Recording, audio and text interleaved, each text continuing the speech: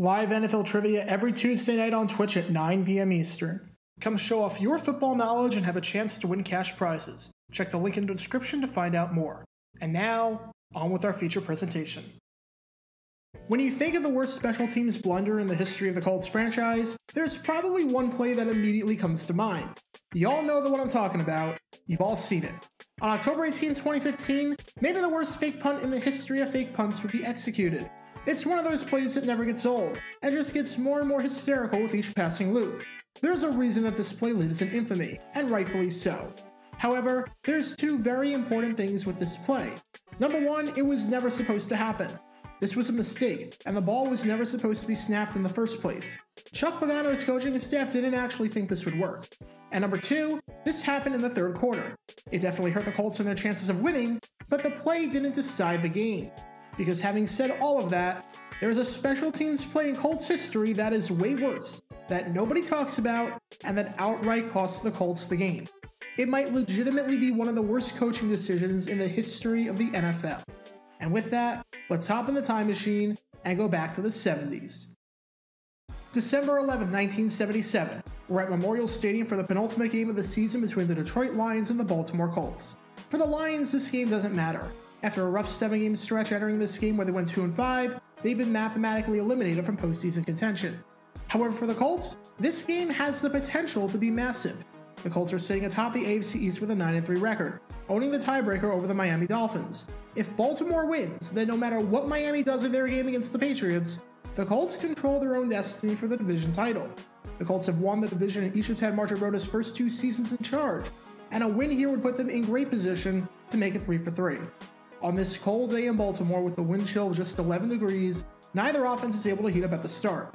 Baltimore had their chances, but they couldn't do anything with them. Case in point, the first drive of the game, where they're able to get it down to the 2-yard line but get nothing after Roosevelt Weeks fumbles the ball.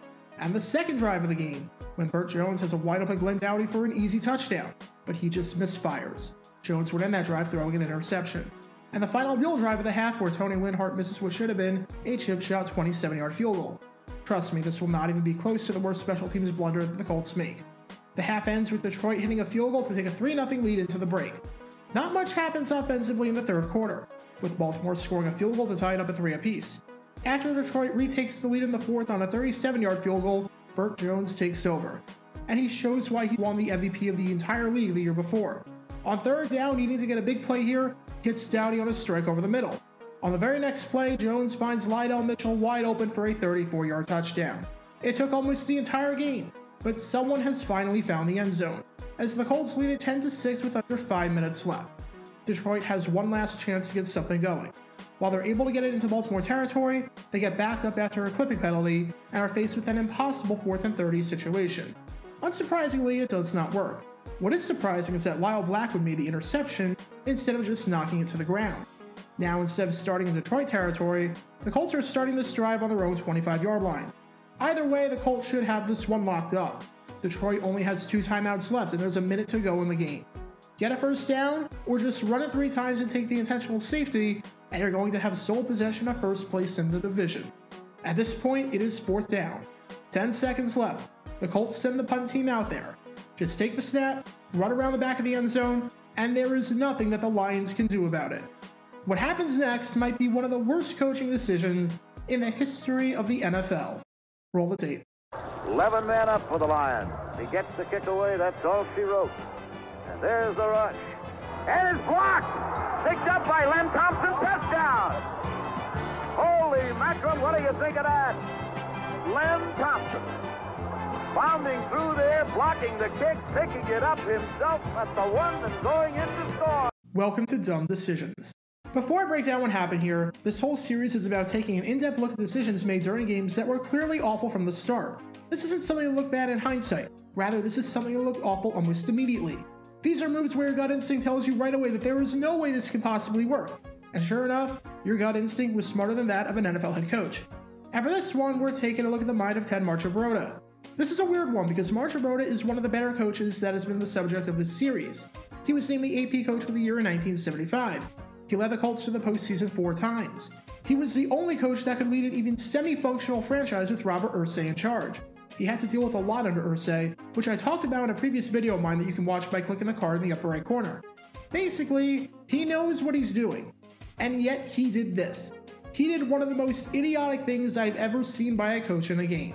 So with that being said, let's take a look at why punting the ball away up by 4 with 10 seconds left back near your own end zone is a horrible idea. As always with this, I like to take a look at things from a risk-reward standpoint. Let's look at what I would have done, and what I'm sure anyone with a brain would have done in this situation, which is run around the back of the end zone, kill the clock, and take the intentional safety. The reward is obvious. If you kill enough of the clock, that's game over. You win, you've got sole possession of first place in the AFC East, and even if you don't wind up winning the division, you put yourself in a pretty good spot to still make the postseason as a wild card. There is no greater reward with decisions than one that lets you win the game. What's the risk of running this play? Well, there is a chance that you won't be able to kill enough time, and that you'll have to punt it away on a free kick. But there are a few things with that where it's absolutely worth it to take that chance. First, even though it would be 10-8 and a field goal would win it for the Lions, that is completely irrelevant, since there wouldn't be enough time to return the punt, call a play to get into field goal range, and then kick the ball.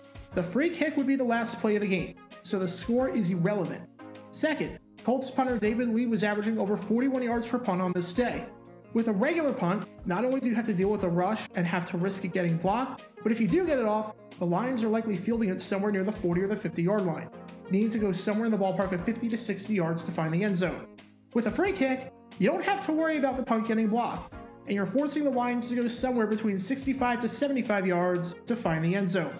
The reward of the intentional safety is that you win the game. The risk is that you still put yourselves in a better situation than what you're in right now. You might be asking yourself though, maybe the Colts didn't trust their kickoff coverage. Maybe they were scared that the Lions would be able to take one of these free kicks to the house. Well, I did some digging. On September 24th, 1967, which was week 2 of that season, the Colts played the Philadelphia Eagles. From that game to the time of this game against the Lions, including the postseason, the Colts kicked the ball off 779 times. Of those 779 kickoffs over the past decade, the Colts allowed a kickoff return for a touchdown, a grand total of 2 times. The odds of the Colts allowing a kickoff return for a touchdown were 0.2%. So if for some hypothetical reason you can't win the game with the intentional safety, your odds of still winning it are 99.8%. As for what the Colts wound up doing, the risk reward is awful. Even if you get the punt off and everything goes according to plan, the Lions still have time to run a play or two from scrimmage and potentially score the game-winning touchdown that way. And of course, if you don't get the punt off at all, we saw exactly what happened. And what makes this even crazier is that the Colts literally had a block punt return for a touchdown earlier in the season. In a game against the Seattle Seahawks, Lee had his punt blocked by Autry Beeman, resulting in a score. He's had 6 punts blocked in the last 6 years, including one earlier in the season. Especially when you know the Lions are sending the house, why are you playing with those odds? That's just asking for failure right there. Now you might be asking yourself this. Did coaches even think of the intentional safety as an option back then? Was this one of those late interventions that only became popular in recent time, so nobody would have thought twice about it in the 70s? Absolutely not. We've seen the intentional safety before. In a 1971 game between the San Diego Chargers and the Oakland Raiders, the Raiders led by 3 with practically no time left in the 4th quarter. Punter Jerry DePoyster ran around the back of the end zone until time expired and took the safety to win the game. In a 1973 Monday Night Football game between the Pittsburgh Steelers and the Miami Dolphins, Don Shula decided to employ this strategy to increase his team's chances of winning. This was not a novel concept. It had been done before. But don't take my word for it. Take the word of this Baltimore sports anchor immediately after the game, where he says everything that I've been saying.